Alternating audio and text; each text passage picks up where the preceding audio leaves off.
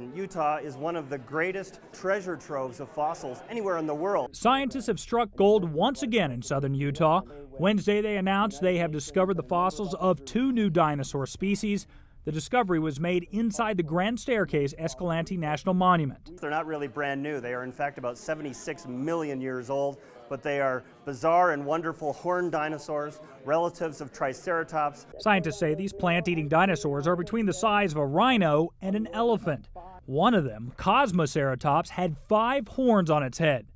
The skull of Utahceratops, the second dinosaur discovered, is about 7 feet long. Because we're finding different species of these horned dinosaurs and others in the north than in the south, and that's causing us to, well, scratch our heads to a great extent. The discovery of these 2 dinosaurs also adds to a growing list of new species that are being discovered in Utah's own backyard. Right now, today, there's about 800 species of dinosaurs known, maybe about 850, say. I think we're just scratching the surface. There were thousands of dinosaurs that lived in the Mesozoic era. Some of them we may never find, but there are plenty more that we will find out there.